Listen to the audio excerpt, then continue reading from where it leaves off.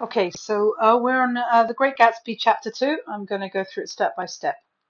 The first description that we come across is this horrible place. Okay, everything about it is like the opposite to where Nick sees the Great Gatsby's mansion. Okay, to West Egg. Okay, so it says there's a railroad and it moves and it shrinks away from a desolate area of land. Desolate means natush.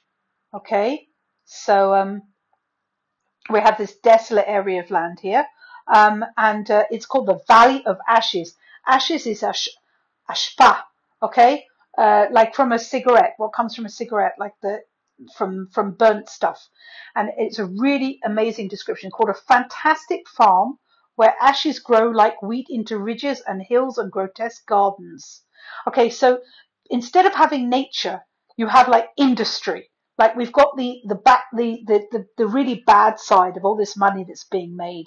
People, all these people with the money have to throw their garbage somewhere. So this is the garbage. Okay, we've got chimneys and smoke, and even the description of the people. Of men who move dimly and already crumbling through the powdery air, moving dimly. The men don't know where they're going. Okay, and even like the way the descriptions are quite amazing. It says a line of grey car crawls. Crawls. When you think of crawling, you think of bugs. You think of creatures. You don't think of anything nice. And you talk about giving out a ghastly creak. A creak is like when it goes right, and it comes to rest. And even the men are described as ash grey. Their faces are grey, the colour of ash.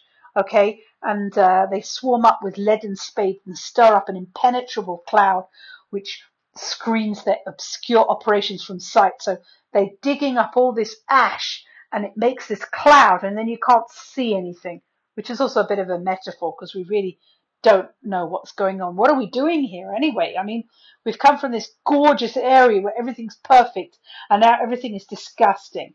Okay, so but above the grey land and spasms of bleak dust. Spasms is like hitkatsuyot, okay, which drift endlessly. You perceive after a moment the eyes of Dr. T.J. Eckelberg. So the weirdest thing about this is you see these big giant eyes. What are these eyes? Okay, they look out of no face, but instead from a pair of enormous yellow spectacles. Spectacles are glasses. Okay, it's an old word for glasses, which pass over a non-existent nose. So there's no nose that you can see. You just see these eyes and these spectacles. So basically, this is written in very difficult English. But what happened was somebody who was an optician, oculist is an old word. Okay, he came and he set up a business and he made this big, like a big advertisement that he put on the side of the road, like a placard, a billboard they call it. Um, but what's happened, ironically, is everything kind of because it's not been kept up and it's not been repainted, it just starts to look really weird, like as if someone's staring at you. And these eyes, well, we can think about what the eyes are a metaphor for in the book, but there's this idea of somebody watching, okay, which is also not very pleasant. So, and then you say the Valley of Ashes is bounded on one side by a small foul river. And when the drawbridge is up, it lets the barges through. Okay, so you've got this river. Foul means disgusting, like full of, you know, fruit and vegetables meat that people throw out. It's really gross. Okay, and then you've got there's a drawbridge. A drawbridge is a bridge that goes up and down, and it lets barges go through. Barges are boats that go on rivers. River barge. They're narrow boats. Okay, so and so what can happen is if you're on a train, you can stare at this horrible sight for a while. And this is very interesting because why are we here? Um, because of so when they wait there in this horrible area, this is how he gets to meet Tom Buchanan's mistress, who he heard about in the previous chapter. Okay, everybody knows it, right? Everybody knows he has a mistress. It's public knowledge. It's common knowledge. And it's not the fact that he has a mistress. It's not the moral issue of him having a mistress. It's the fact that he takes her with him wherever he goes. And people don't like it. Why don't they like it? You'll see in a minute why they don't like it. Okay, so he's gone up with Tom to New York on the train, and they stop off because the train stops there, and he says, and he immediately, and this is typical of rich people. They don't have any plans, and they just decide things at the last minute because they don't need to plan anything. They don't need to work. They can do whatever the hell they want. So he says, "We're getting off. I want you to meet my girl." So the narrator says, I think he tanked up a good deal at luncheon, meaning he drunk a lot, and his determination to have my company bordered on violence, meaning he was like so obsessed with having Nick with him, he couldn't see straight, and Nick felt kind of forced to be in a situation that made him uncomfortable. And that makes us ask, well, who is this narrator? Like, why is he all the time doing things that don't make him feel comfortable? Like, is he a person who's actually going to end up changing anything around him? And that will come up later on in the book. And he's just like, obviously he's very arrogant, so he just assumes that Nick isn't busy, Nick will come with him. Okay, so they go to they go under the road, and they see this, when it says under Dr. Eckelbird's persistent stare, they're very close to this billboard with the picture of the eyes, and it's as if the eyes are looking at them wherever they go. Okay, so then there's a lot of description here, very rich description of this awful area, and I think this is very good for us because it really helps us understand the deep contrast between these incredibly wealthy people and the incredibly poor people. This was life in New York, that you had people who lived in horrible lives, and you had people who lived lives of complete fantasy and luxury. Okay, so he goes into a garage where they fix autos, okay, where they fix cars. And nothing really looks good. Like, this is just a place, dirty, where there are bits of cars around.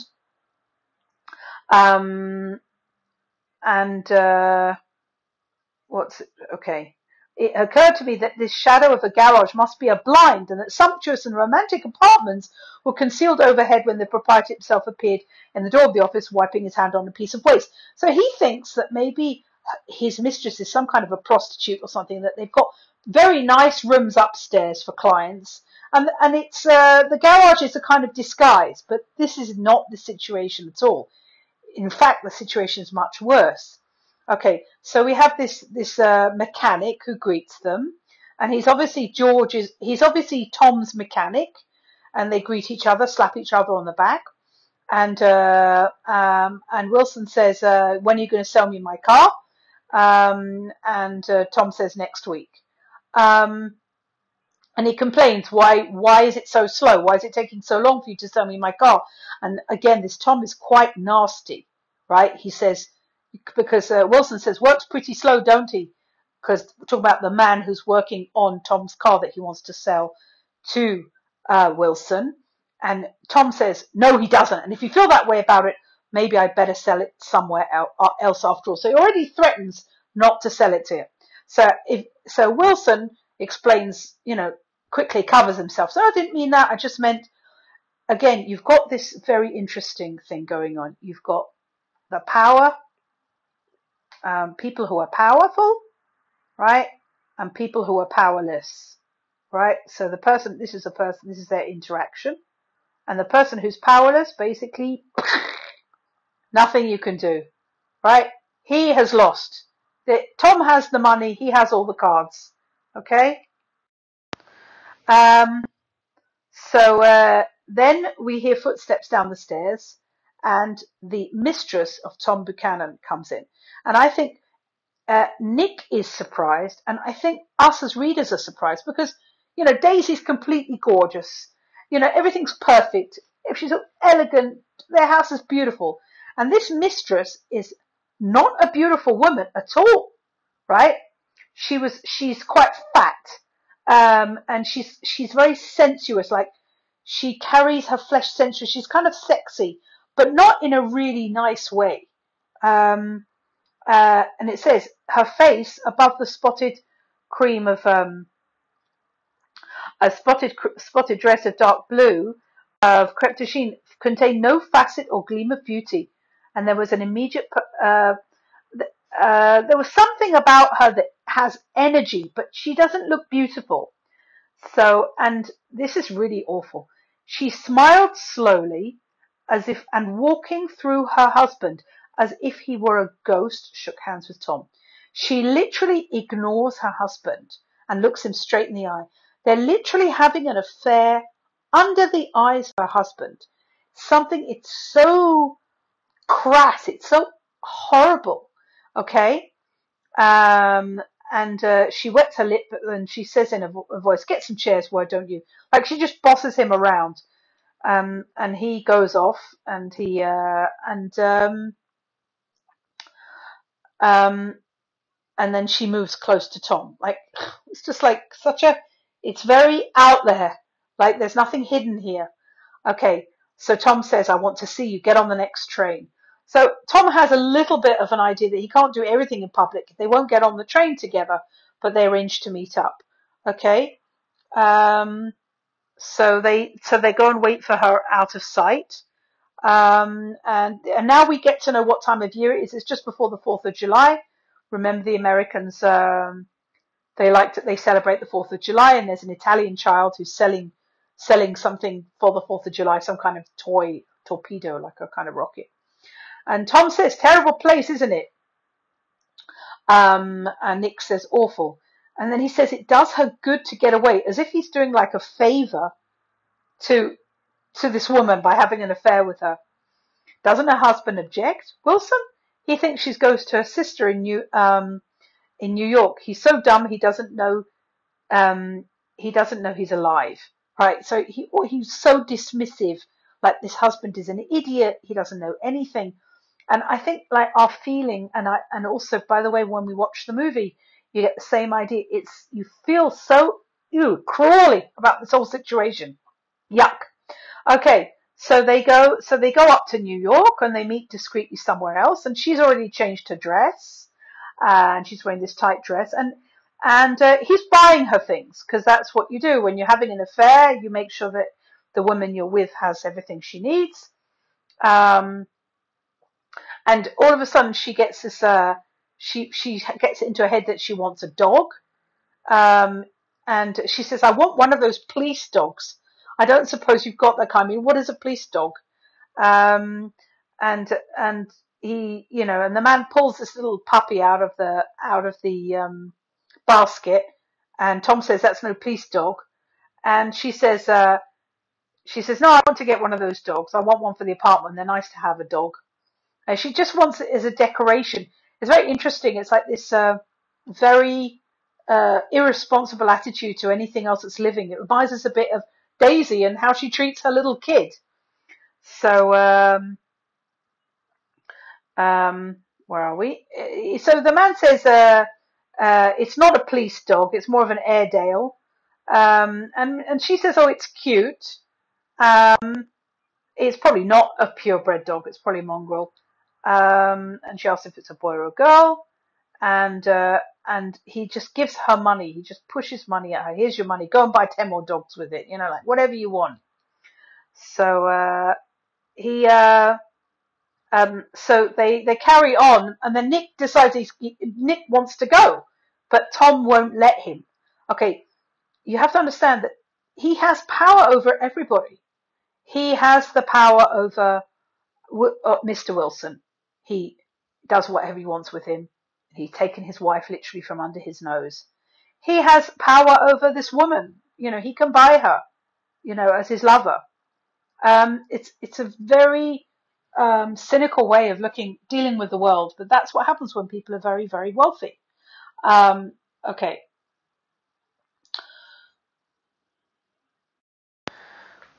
Okay, then she says she's going to telephone her sister Catherine, and she said to be very beautiful people who ought to know. Okay, and he's trying to get away, but he just can't get away. And they're going, and she says she's going to invite some people, call them McKees, and she's going to call her sister. And we go into this apartment where he keeps his mistress. Okay, and there's a description of this apartment with all these big pictures everywhere, and lots of copies of magazines, and this is obviously, you know, a place where he keeps is not particularly nice. Um, and there's an elevator boy because it works a bit like a hotel. This is like an apartment that's being taken care of, and he's sent to get some milk and the biscuits for this little dog. This kind of makes the scene very strange. You've got this little puppy, and you've got this Tom and his mistress, and then various people that she wants to invite. Okay, so they get very, very drunk. Okay, there's a lot of alcohol being drunk here. There could be drugs being done as well. We don't know. Um, and obviously because they're a bit drunk, they're calling each other by their first names. And the sister comes along. So the sister's also involved in this. You know, her sister has a lover, is having an affair with somebody, and she doesn't seem to mind. This is a place where there really isn't much morality at all. Like it's really quite shocking. Um, and then there's a Mr. McKee who joins them, and there's some really great descriptions of all these people who don't look particularly like people you'd like to meet. He's apparently he's a photographer. There's a description of his wife. His wife was shrill, languid, handsome, and horrible. Like she's just also not a great person to be with. And she shows off and says her husband had photographed her 127 times since they'd been married. And Mrs. Wilson has changed her dress again. This is the third time she changed her dress. Obviously because he's buying her all these clothes, so she wears them to show off in front of him. She can't really wear these dresses in front of her husband because then he would ask her where she got them from because there's no money there. Um, and now she's changed from being like this vital person, like this person full of life, and now she's showing off. Was converted to impressive hauteur. Like she is Tom's mistress. She's showing everybody, you know, who she is, and she wants everybody to look at her. She does everything for attention. And then she talks about how all these men are terrible. Most of the men will cheat you every minute. All they think of is money. Um, and then they're like, it's all very superficial. They're admiring each other's dresses and things like that. Or even though she talks about people taking money, but she's really taking Tom's money. Okay.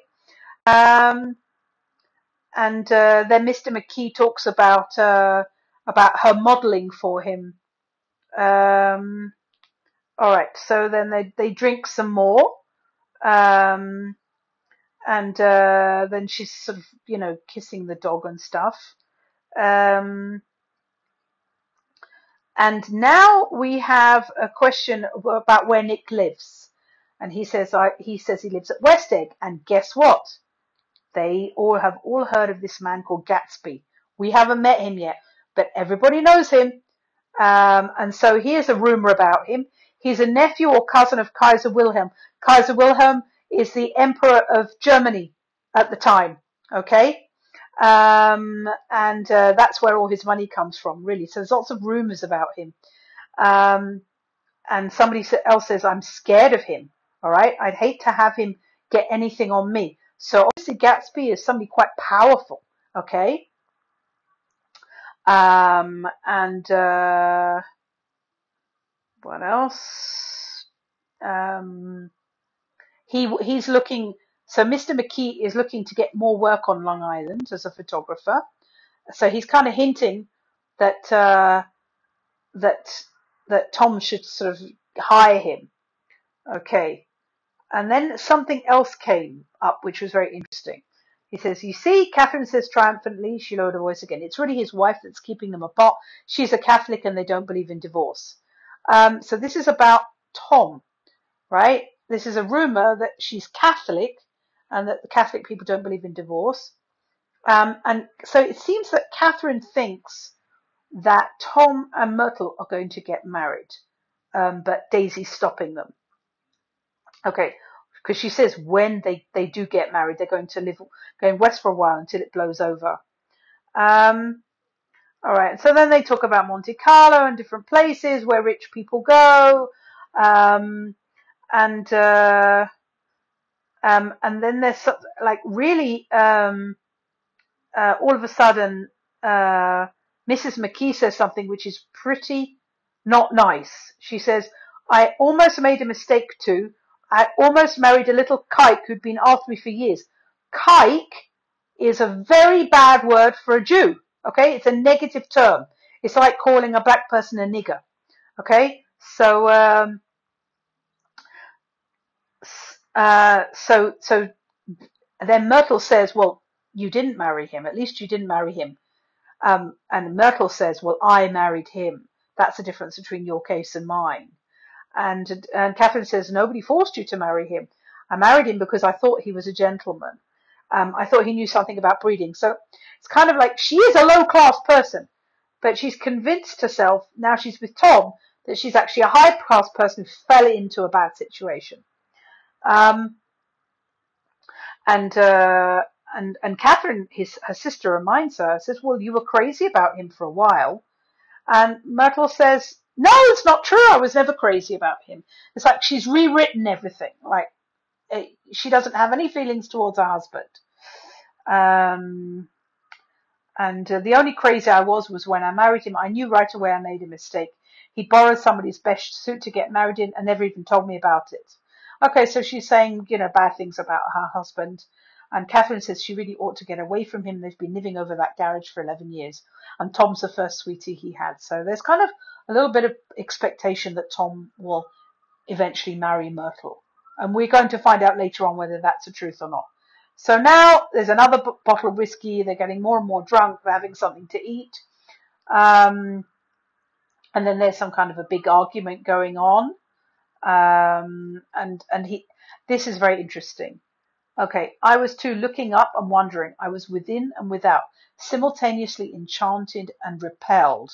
Okay, so he's got two different attitudes. He's like inside and outside, and he's enchanted, uksam, but he's repelled, the magiloto, by the inexhaustible variety of life, by all the things that are going on. He just can't deal with it. Okay. And Myrtle starts telling Nick about when she first met Tom. Okay, that they met on a train. And he came. He says when he came into the station, he was next to me and his white shirt front pressed against my arm. So I told him I'd have to call a policeman, but he knew I lied. So it's kind of like Tom just takes whatever he wants, basically. Okay, so he just pushes himself on Myrtle, and Myrtle sort of gives in to him. Okay, then she's again talking about all the different things that she's going to buy: a silk bow from Mother's Grey, cute ashtray, a massage, all these things that she's doing with his money. Okay, and then so it was one of these parties. 1 minute it's 9 o'clock, the next minute it's 10 o'clock. Got no idea. Everyone's getting super, super drunk. Nobody knows what anyone else is doing. And this poor little dog is sort of going blind with all the smoke, which is kind of funny. And then this is something very disturbing happens. Daisy, Daisy, Daisy, shouted Mrs. Wilson. I'll say it whenever I want to. Daisy. Making a short, deft movement, Tom Buchanan broke her nose with his open hand. This is who he is. He has not only got power with his money, but he's got power with the strength of his body, and he's going to use it for his own ends, and he's going to use it to make sure that he's always the one in control. He breaks her nose there and then. Then there were bloody towels. It's interesting. Nick doesn't actually have any kind of emotional reaction. He doesn't say whether it's good or bad. He just describes the scene. It's all crazy, and there's a wail of pain, and there's bloody towels, and then there's then there's Mr. McKee waking up, and people, But like in terms of what did Tom have to take any consequences for doing something really, really bad? No. Okay. And then so Mr. Key turns to leave. Like, they realize things have now gone downhill. Myrtle got a broken nose. So Mr. McKee goes out and Nick follows him. Come to lunch Sunday. So this is the thing. He's about to leave the door and he just says, come to lunch someday, as if nothing has happened. Okay? Where? Anywhere. Okay.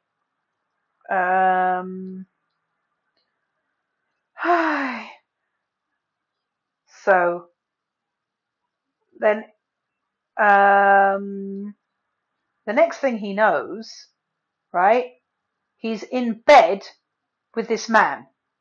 Okay, I was standing beside his bed with this Mr. McKee, and he was sitting up between the sheets, clad in his underwear, the great portfolio in his hands. Then I was lying half asleep in the cold level of the Pennsylvania station, staring at the Tribune and waiting for the 4 o'clock train. So this is like a really crazy afternoon, okay? That we meet the lover of Tom Buchanan.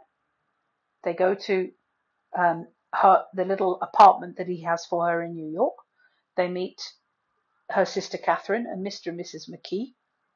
And he ends up, Tom Buchanan ends up breaking his mistress's nose because she complains about Daisy. And Nick ends up in bed with another guy. Okay, this is the life of these people.